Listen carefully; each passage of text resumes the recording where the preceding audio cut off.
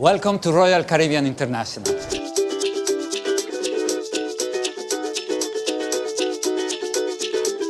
boat has everything! My God, there's a pool on a boat? They decided to go on their holiday cruise on the Royal Caribbean Allure of the Seas, which is the largest cruise ship in the entire world. Well, hello, I'm Captain Cini on board the Allure of the Seas. We are very proud that the production of Jack and Jill decided to showcase our ship for the movie. Hey, Jack, you want to race? What? I'm not racing yet. Am I 6 years old? No. Come on, what are you scared? All right, let's race! Yes!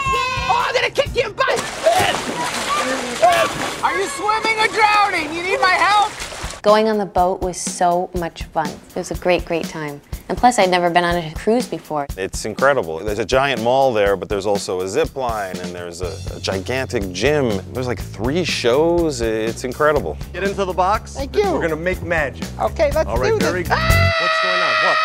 When I found out that Jack and Jill and Adam Sandler, Katie Holmes are all coming on board, not only was I excited about it, but everybody. This is the end of our first day at the ship. We shot on the upper deck, the 16th deck, at sea. We came here. We shot shots. We shot shots, a ton of shots. This is the grandest ship in the world. Royal Caribbean, you're our men. Daddy, you know how to jump rope? JT Rodney, kick it!